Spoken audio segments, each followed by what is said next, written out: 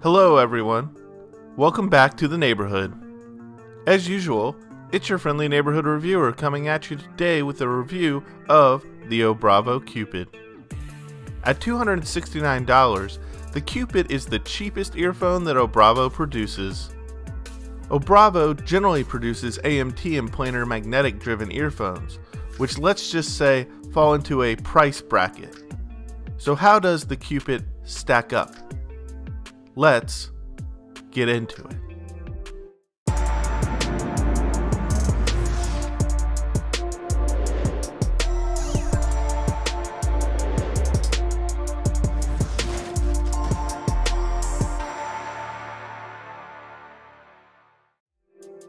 So let's start things off by acknowledging that this earphone has been a rather divisive one amongst the community. Most people seem to either love or hate this earphone, and I think I understand why. These are very amplifier dependent. In general, the Cupid seems to thirst for current. Without sufficient current, these sound muffled, odd, and unnatural sounding to say the least.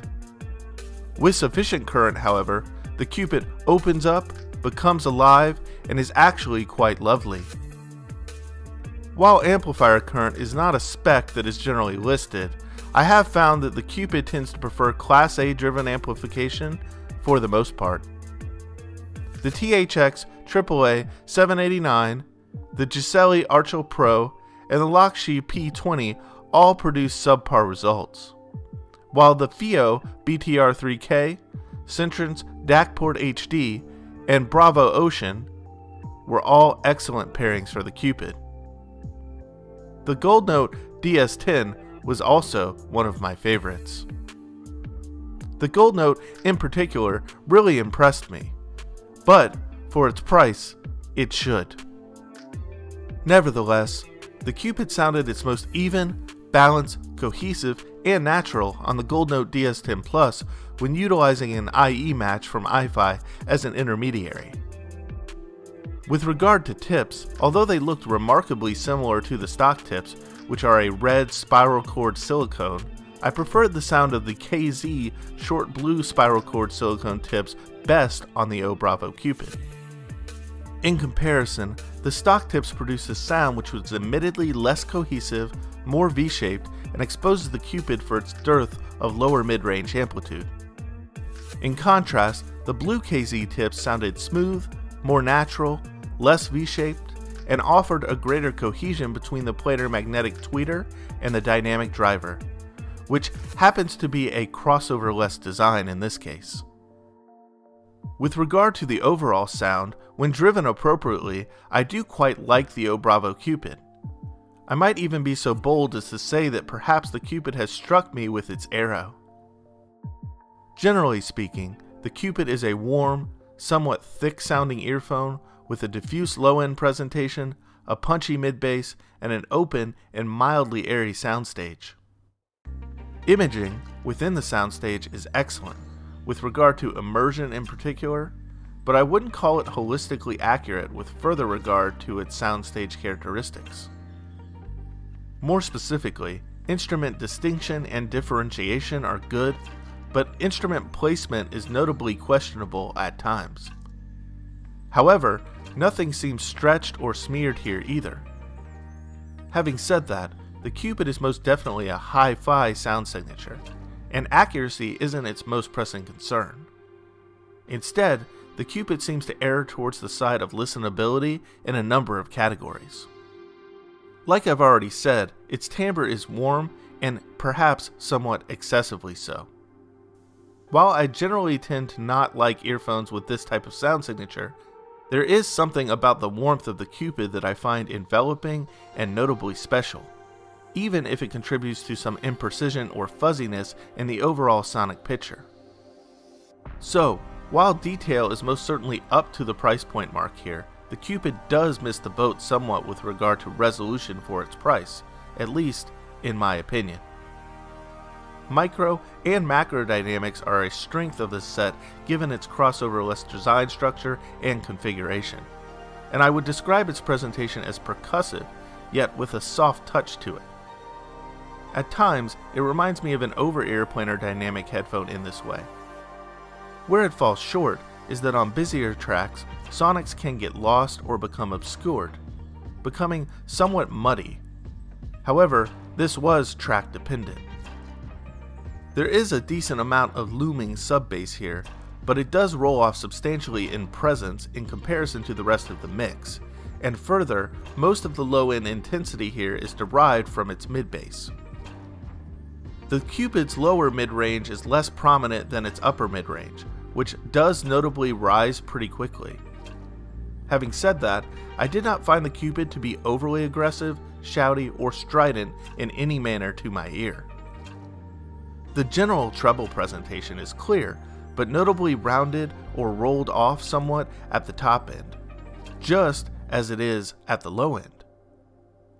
Vocals sound natural and deep, but somehow more intimate than the rest of the presentation, hovering generally on top of the diffuse low end, like a rich chocolate resting delicately on top of a pillow at a fancy hotel.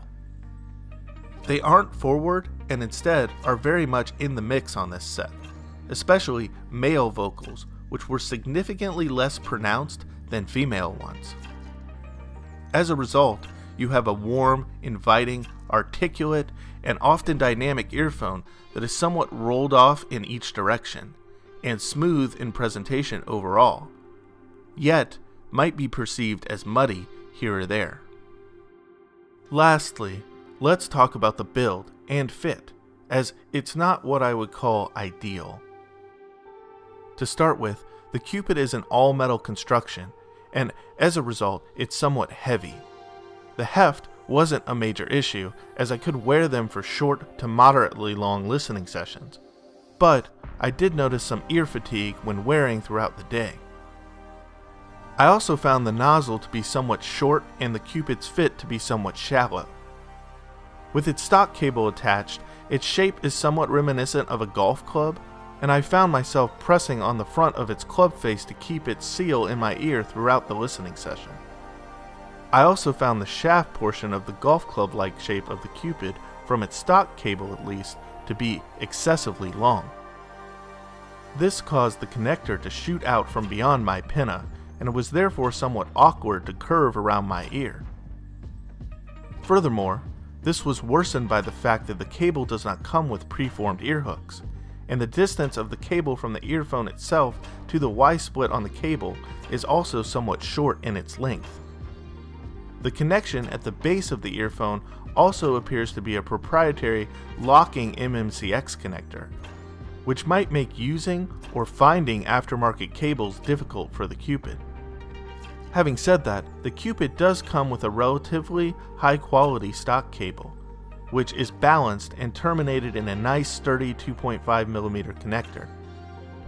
It also comes with a matched 2.5mm to 3.5mm adapter in the box to be able to run this earphone unbalanced if one needs to do so.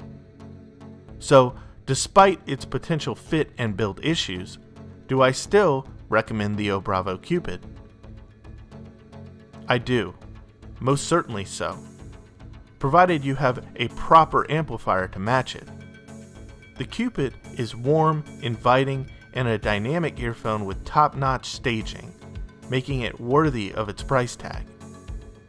It may not be the most resolving earphone, but it does scale with the right type of amplification and can almost keep up with an over-ear planar. So if you're a planar junkie and you have the chance, give the oBravo Cupid a listen. It might just be the one for you. And just a reminder guys, at the 1,000 subscriber mark I'll be giving away another set of COS KSC 75s. So make sure to hit subscribe here, like the video, leave some comments, and follow the neighborhood at all its other access locations, including the Twitter, Instagram, the blog, or join the Discord. Additionally, there's also a Patreon. The Patreon is only $1.50 a month, and it gives you early access to written blog reviews from me. And with that, I'm out for now.